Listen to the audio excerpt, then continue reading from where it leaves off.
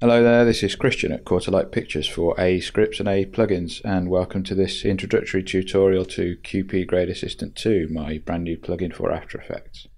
So for those of you who are unfamiliar with the original version, QP Grade Assistant is a utility plugin for After Effects CS5 and above. And when I say utility plugin, I mean it's not really designed to be rendered, but used during the compositing and grading or your finishing process. Provides 5 scopes and different monitoring options to assist with your color correcting. Works directly in the After Effects composition window, which is different to some of the other scope plugins you can get, and it puts your scopes directly alongside your picture.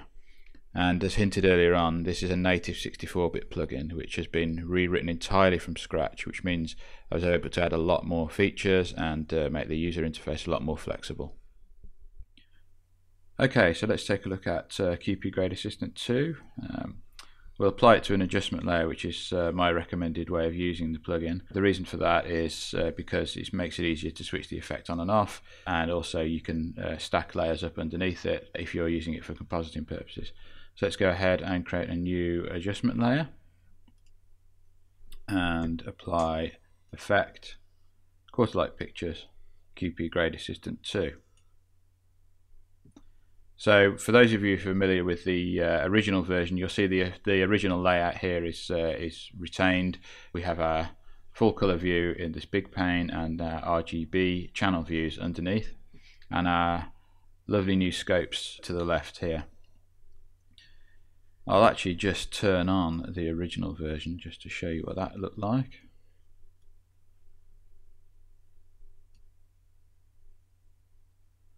So pretty similar in the right hand side, but you see the differences in the scopes on the left.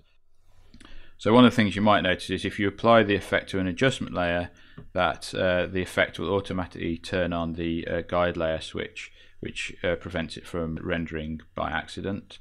So if I was to drag this intro comp into another, you don't see the effect applied anymore.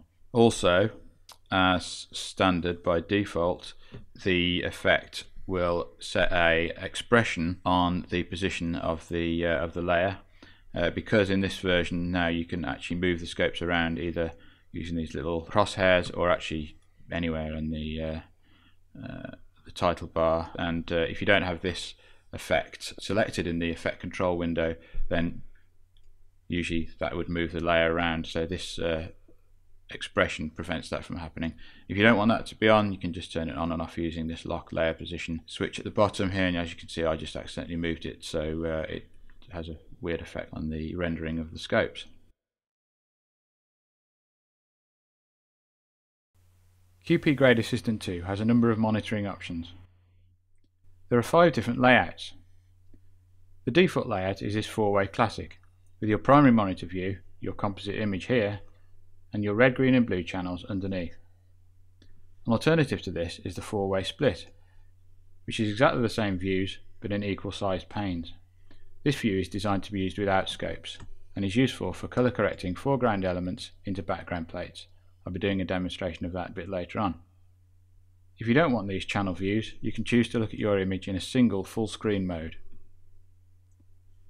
Alternatively, you can use the windowed mode, which lets you position and size your monitor anywhere on screen. Finally, you can choose to turn off the monitor altogether and just have your scopes on screen. It's possible by pre-composing and using 2 comp viewers to have your scopes on one monitor and your image on a second. Normally you just stick with the RGB composite view in your primary monitor, but it's also possible to look at the alpha channel and the luminance channel. In the original version of the plugin, there was a gamma slam option that let you either slam up or slam down in order to check highlights and black levels. This has been replaced with the gamma and gain control sliders.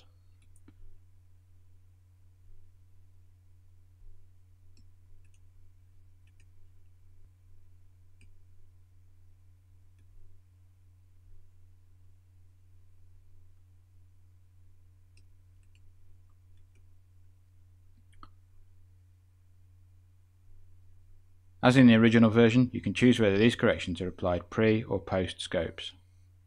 Also returning this version, you can reference an original layer and use it to compare before and after, for example if you've made a colour correction. In this case, I've desaturated my pencils image and referenced it here. I can use this slider to compare with the original.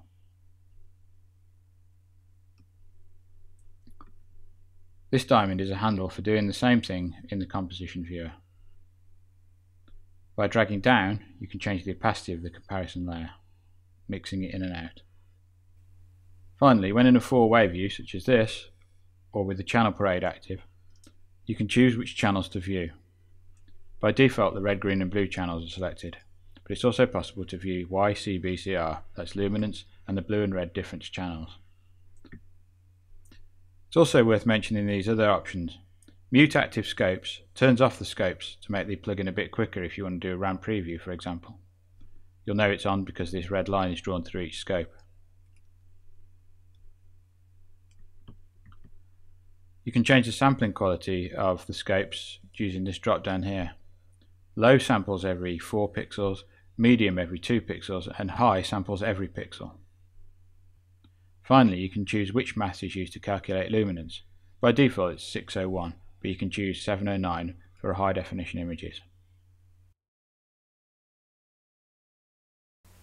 Of course, the main feature of the plugin are the scopes, which let you look at your image objectively by giving you accurate readings that you wouldn't be able to get just by looking at the image alone. All the scopes in QP Grade Assistant 2 can be turned on or off using these checkboxes in the Effect Control panel. You can use them in any combination you like. You can have as many or as few as you like on screen at any one time. They can also be moved around either by using the point controls here in the Effect Control panel itself, or actually just by dragging anywhere within the title bar of a scope, like so. Likewise, you can resize scopes, again using the controls in the Effect Control panel here, or by dragging in the corner of scopes, like so. The little swatch in the top right hand corner of certain scopes shows you which channels are being viewed at any time. In this case the Luma channel, and in this case the red, green and blue channels. A waveform monitor describes the luminance or channel values of your image by showing the distribution of these values as you look at the image from left to right. So values on the left of the scope correspond to those on the left of the image, etc. We demonstrate that quickly by turning on this gradient ramp, which is just a simple black to white ramp running left to right along the image. As you can see, at the left of the image where we have a value of black, the waveform monitor reads 0, and on the right of the image where we have a white, the waveform monitor at its rightmost point reads 1. QP Grade Assistant has 3 waveform monitors. The regular waveform monitor, which we have showing by default the luminance values, the channel parade, which shows 3 waveform monitors stacked side by side, each one a third of the width of the scope, showing 3 different channels, in this case by default red, green and blue. And finally the slice waveform, which shows a single row of pixels correspond to the green line drawn over the image. That can be changed using the slice position value here, and as you scrub you'll see the waveform change and also feedback within the scope as to which line is being currently read. If your After Effects project is set to 32-bit floating point, you may see this little exclamation mark appearing in the top right of the waveform monitor. This indicates when there are super bright values present.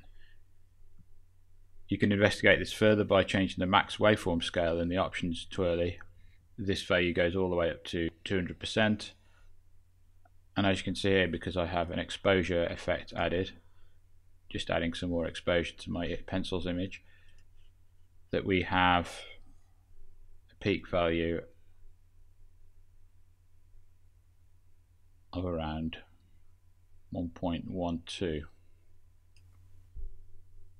When QP Grade Assistant first came out, by far and away the biggest feature request that I got was to include a vector scope. So I'm really pleased to say that the vector scope has made it into version 2. For those of you who don't know what a vector scope is or how it works, basically it just maps out where the colour information in your image sits in this colour wheel. Take a look at the pencils image. This red pencil here is represented by this spike here, pointing towards the red target. The closer the trace gets to one of the targets, the more saturated that colour is. The closer it is to the centre, the less saturated it is. I'll demonstrate that by turning on this rainbow grad image. These are all the colours of the spectrum, each one at 100%. As my vector scope is set to 100% calibration, you'll notice that the trace line moves through each one of these targets. This tint effect, set to black and white, will desaturate the image as I increase this amount to tint.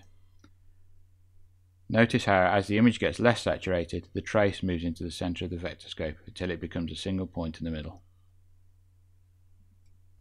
The vector scope overlay, known as a graticule, has these box-style targets. As an alternative, included the hue vectors, designed by grading guru Alexis van Hertman. This graticule is designed to be simple and easy to read and a lot less cluttered than the standard. Currently this is calibrated for 100%, which means that 100% saturation on a colour will appear directly over a target. If you want, you can zoom into the vector scope by choosing a different calibration. Each one increases the zoom by 25%. Pretty standard to a vector scope is the skin tone line, indicated by this dotted line here. Also included is this reference line. Pick a colour from your image or choose one from the system colour dialog.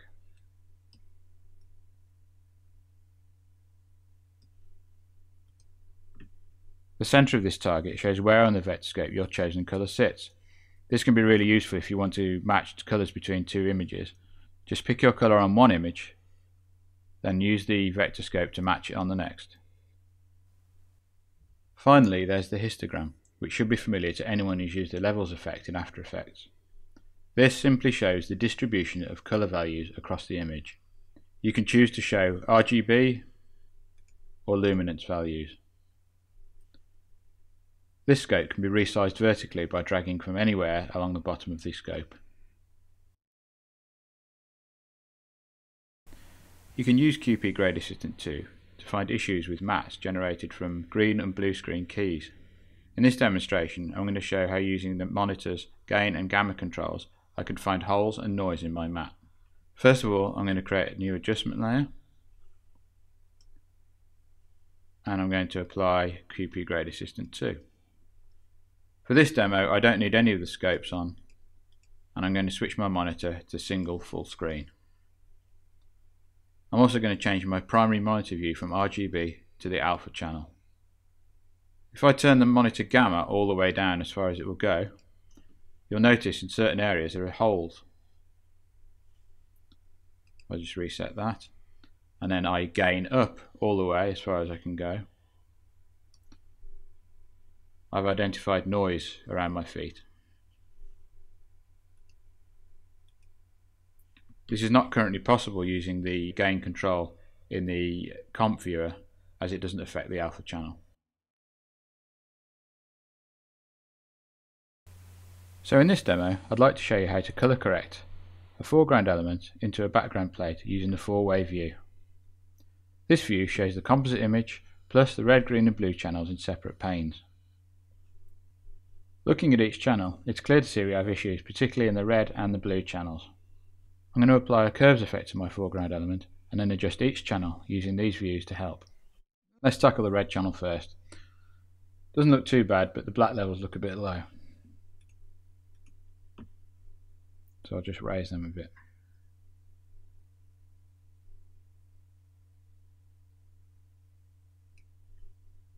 Let's get the green channel. Maybe just lower the gamma a little.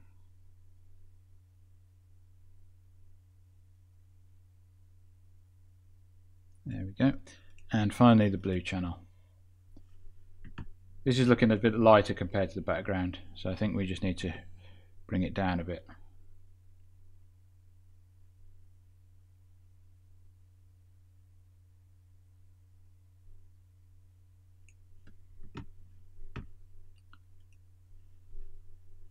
If I select my foreground element into the original source drop down here, the diamond appears, which means I can drag across and look at the difference before and after.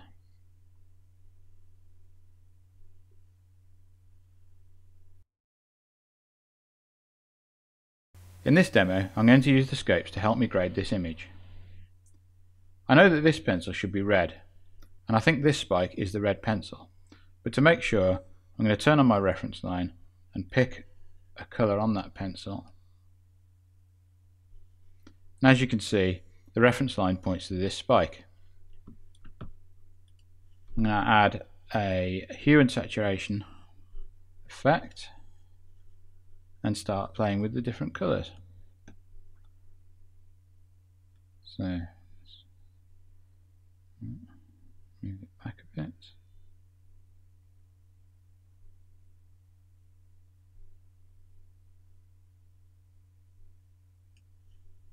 Now we can see the spike corresponding to the red pencil is aligned perfectly with this red axis. Yellows and oranges are looking a bit desaturated, so let's tackle that next.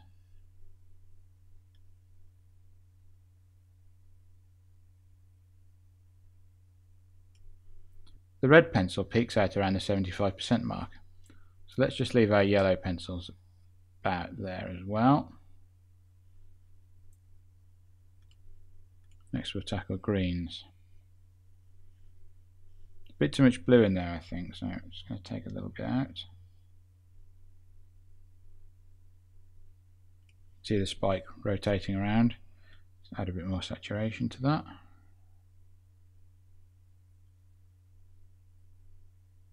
Good. And let's have a look at our blues. It's not very clear here which one is our blue pencil. Let's just move our hue around a little bit. This one looks quite good, but we've lost the separation between these two, so maybe let's try the opposite way.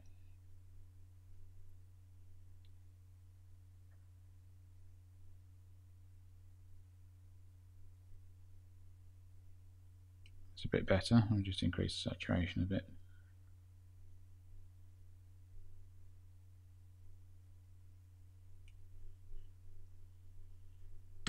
If I go back to QP Grade Assistant now and select the effect, I can use the compare with original slider to see the before and after.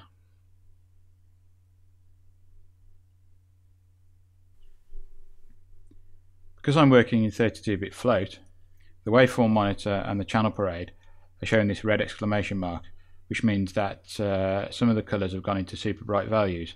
Looking at the channel parade, it looks like it's the red and green channels. So I'm going to add a curves effect and reduce those.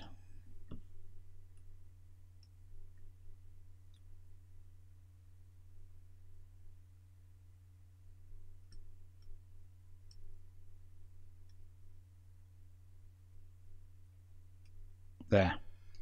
The exclamation mark is gone, so I know all my colours are within the range 0 to 1. Finally, looking at the waveform monitor, there's a peak brightness over on the right of the image, over here. Just going to add a little vignette with a black solid.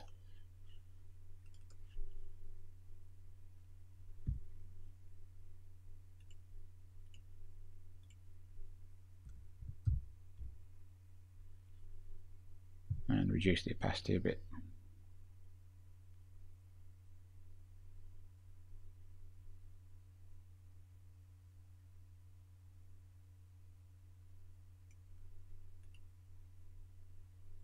Again, let's take a look at what our image looked like before and after.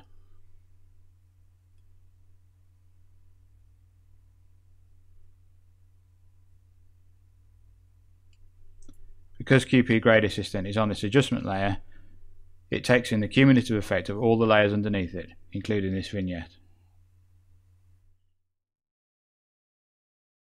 So that's it. I hope you found this introductory tutorial to QP Grade Assistant 2 useful. I'm really looking forward to hearing all your feedback on the plugin, so any feature requests, please leave a comment on the product page at aescripts and aeplugins. Until next time, bye bye.